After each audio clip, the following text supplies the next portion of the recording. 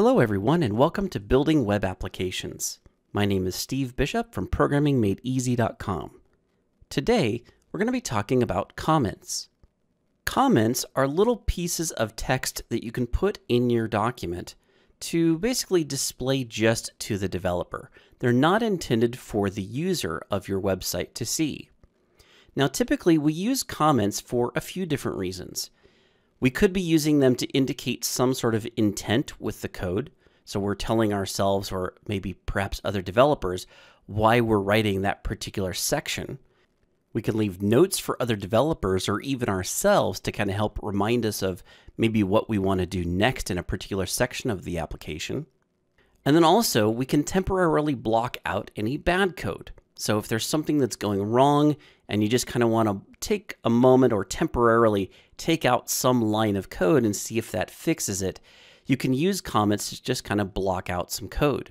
And that's only if you don't want to delete the code. You don't want to delete it because you might need to have it back in a little bit later and you're just kind of testing things out. Now, I would like to warn you that you should use comments very, very sparingly, because typically when you're making code, when you're writing code, you're going to be fixing the code all the time. But it's very rare that people remember to also go back and fix their comments. So you may make a change to your code, but forget to make a change to your comment, and now your comment is out of date and indicates something completely different than what the code is doing. And that leads me to a pretty famous quote that was said by Robert C. Martin, or Uncle Bob. "Code never lies, but comments often do." So again, use comments very sparingly. They should not be littered throughout your application. I should mention though that this is an opinion. There are a lot of companies that basically require you to add comments to your code. And if that's the case and your company requires it, then by all means go ahead and do it. But as a general rule, I typically try to avoid comments as much as possible. So how do you write a comment? Well, in HTML, let's say that you have a couple of paragraphs and you'd like to indicate something in a comment between those two paragraphs. You'll notice that we have the open angle bracket followed by the exclamation point and two hyphens. And then any text that goes between that opening hyphen and the two dashes, and then the trailing dashes with the closing angle bracket, that will be commented out. So if we were to take a look at this code on the page, it would actually look like this, where the comment is not visible on the screen. So we'd see the paragraph content goes here, another paragraph goes here, but in between where we have that comment, nothing would appear on the screen. Now the developer could go back and take a look at what the HTML code actually is and see what the comment says, and that's good for developers, but the viewer that's using the application would not see it. Let's do a little bit of some work with comments in our application. So here in our index.html document, what I'm going to do is I'm going to add a comment here between our div and our pre. Okay, so right here in between, I'm going to add a comment.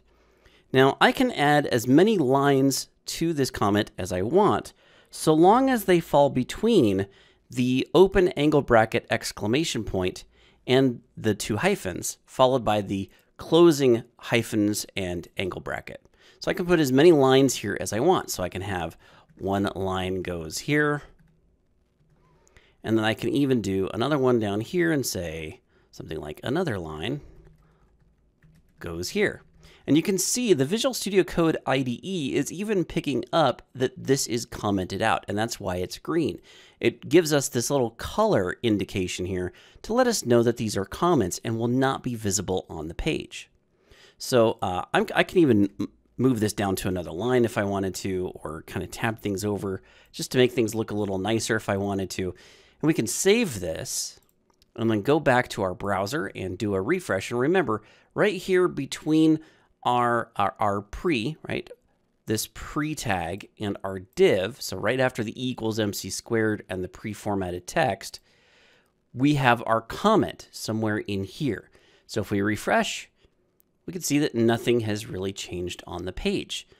And the comment is there, and I can prove this to you by once again, I can just right click here and say view source or inspect element. I'm going to do inspect element. Now, if you don't see this inspect element, that's because you have not previously done the F12. If you do F12, that opens up our developer pane. And when you do that, the first time it'll tell you that you can now right click anywhere on the page and do the inspect element or view source. So I'm going to go to the inspect element here, and this is going to once again open up the elements and the console window where I can look at the HTML. And sure enough, here we are. Here is my comment. One line goes here, another line goes here. Now, these elements are laid out.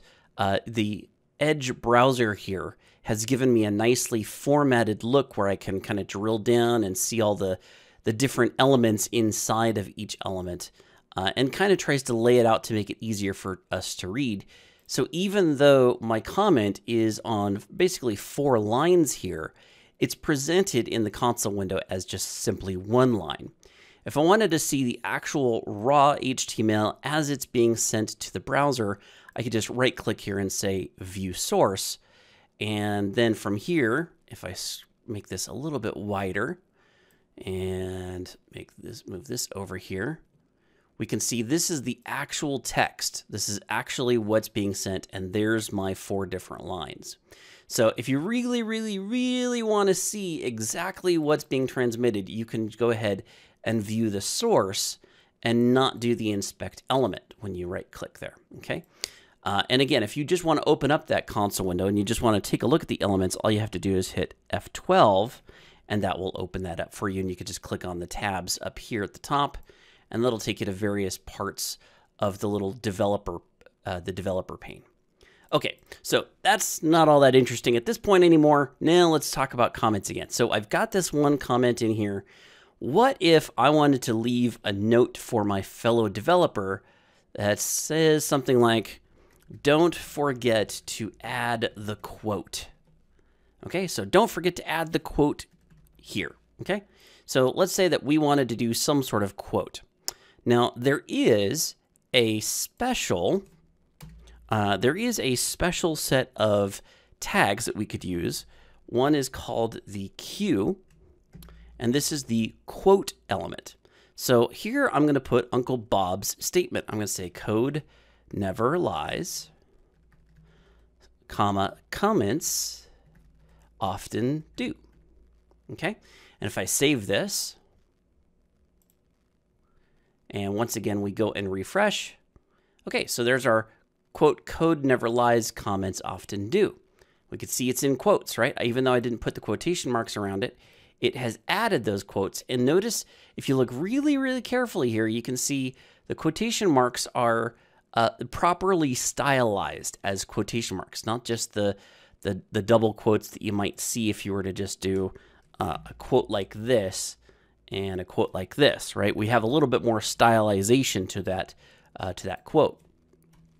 Okay, so now I've added Uncle Bob's quote, but now my comment is out, right? My comment is out of date. Don't forget to add the quote here. Well, I just added the quote. So now my comment is out of date.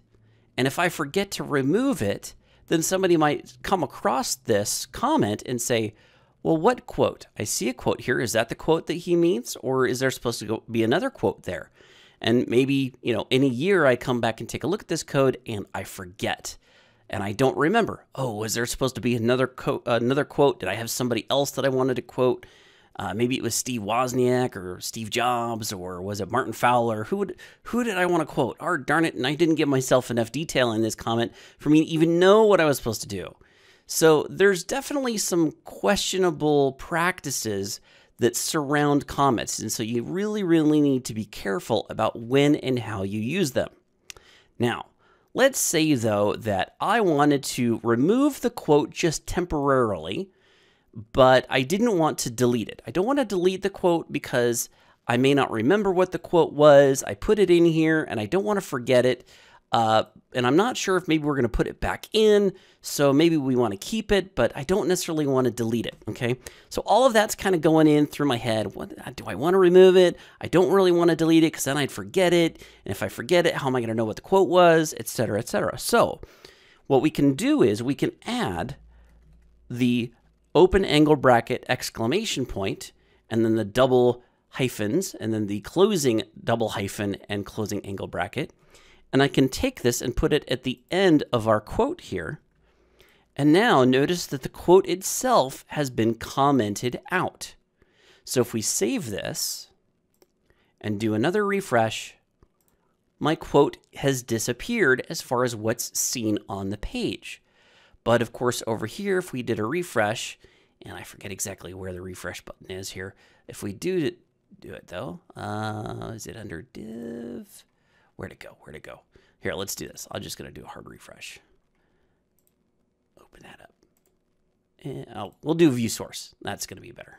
Okay, so if we go and view the source and take a look at what's in here, let's move this all the way over. There we go.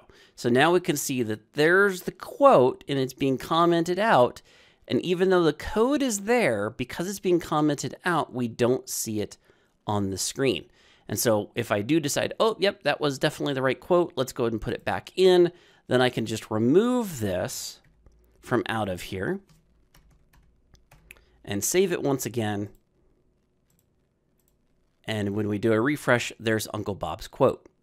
Now, I'm going to give you a nice little tip here with the Visual Studio Code Editor, that if there is a particular line of code that you want to comment out, all you have to do is put your cursor over that line. So my blinking cursor there, right? It's right in front of my quote. And if I hold the Control key down and press the /, which is the same key as the question mark, that will automatically add the commenting out of that particular line.